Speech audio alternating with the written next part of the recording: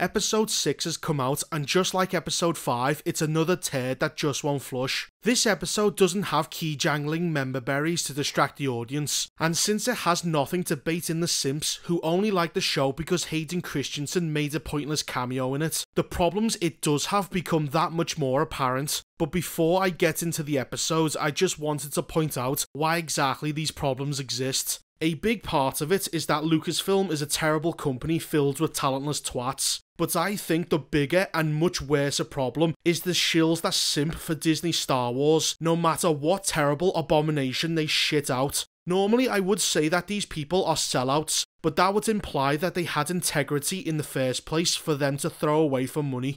It's just you have no integrity.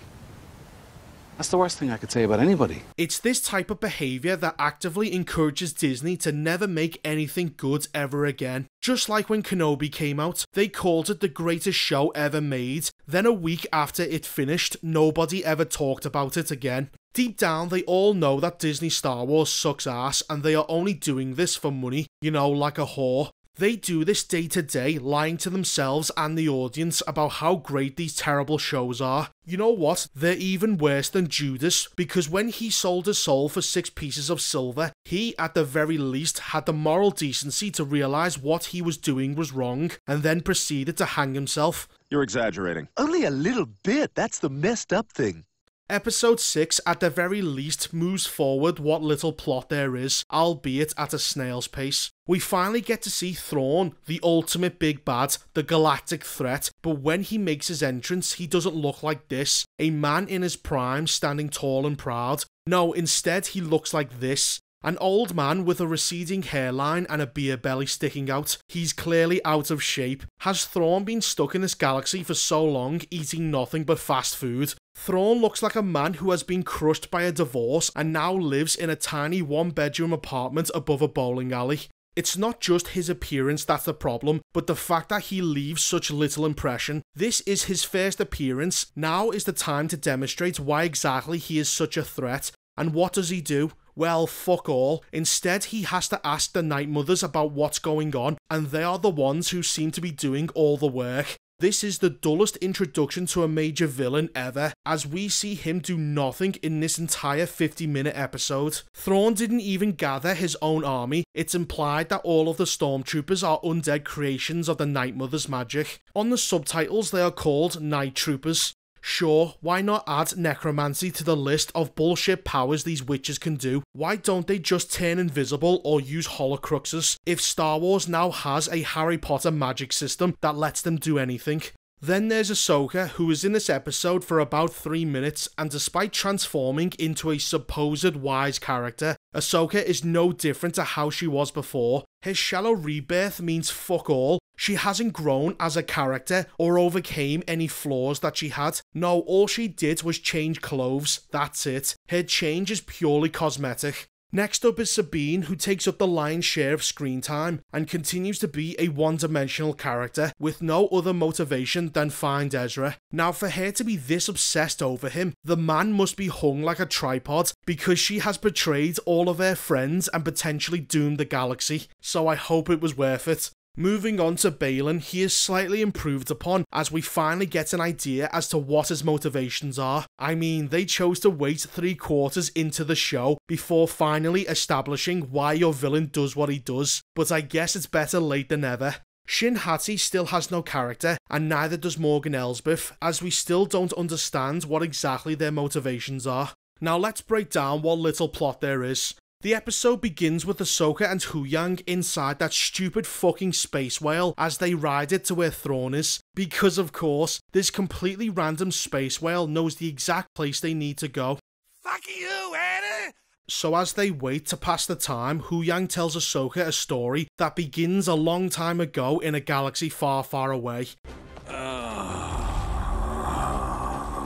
This is the last time we see them, and we cut to the hyperspace ring. They approach a planet that is called the Space Whale Graveyard, because when space whales are about to die, they always come to this shithole for some reason. Is it ritualistic? Are the whales religious? Fuck if I know, they just seem to come here because reasons. Morgan then says that her people were the first to ride the space whales to other galaxies. If the space whales are now everywhere and Morgan knows that you can use them to travel between galaxies, then why did she waste all of that time and effort building a hyperspace ring and looking for that bullshit MacGuffin when she could have just gotten a giant fishing net and captured one of the whales? Because if she did that, she would never have been caught by Ahsoka.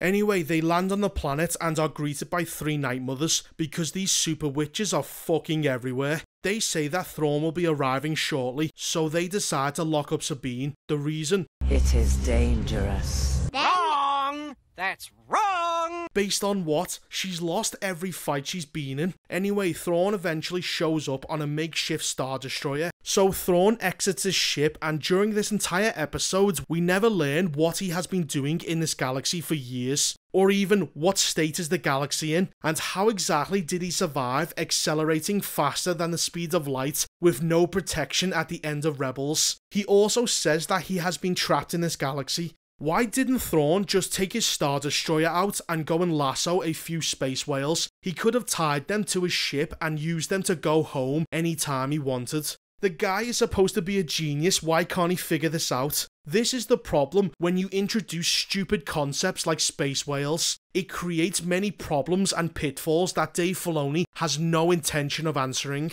Anyway, since Thrawn is unable to find Ezra, even with the help of those bullshit witches that can see everything, he allows Sabine to go looking for him, with Balon and Hattie following nearby, with orders to eventually kill the pair of them. On the way, she is attacked by bandits, and she ends up being saved by her bullshit plot armor. Remember last episode when Ahsoka was easily able to stab through one of them? So why is it working this time? Well, that's because the plot said so. These bandits end up being completely useless. They just continue to keep aiming at her body rather than targeting her unprotected head. This keeps happening until she kills nearly all of them. Sabine then starts screaming at her mount for not helping out with the fight. Is she mentally ill? She has only just met this animal a few minutes ago, and the bandits had guns. What exactly did she expect this wild animal to do? Jump in the way of the blaster fire? What a bitch! So she throws a temper tantrum and storms off like a child. We cut to Balon, who finally gives us his motivation. He's basically Daenerys Targaryen. He wants to stop the wheel, or in this case, the cycle of war,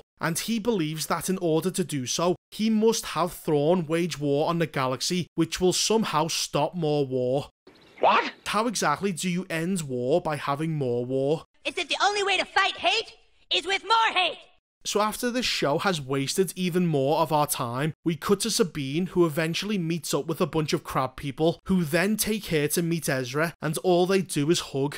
Fuck her right in the pussy! Now Thrawn, the genius, was somehow unable to locate this village, despite having years to do so, a massive Star Destroyer, and the fact that they are sitting out in the open. All this shows us is how stupid and useless Thrawn is. It's not even been a full day and she is able to find Ezra just like that. And with that incredibly boring cliffhanger, the episode ends. That was awful. Now this episode had 2 major problems. First off is Thrawn, who is built up to be this super villain, and yet he does nothing this entire episode. It's the most lackluster intro you could do for a character. All he does is have a bunch of witches tell him everything. That's it. Now the real Thrawn is supposed to be insanely intelligent, but he was written by someone clever, whereas Dave Filoni is writing him now, and he is a fucking idiot.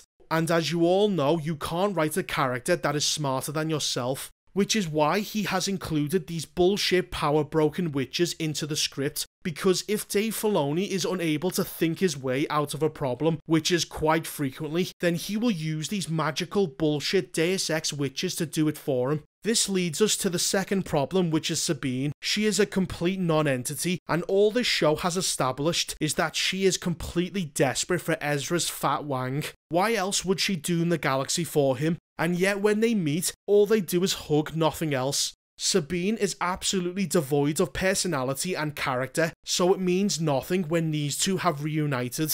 So that was episode 6 of Ahsoka. It's a piece of shit.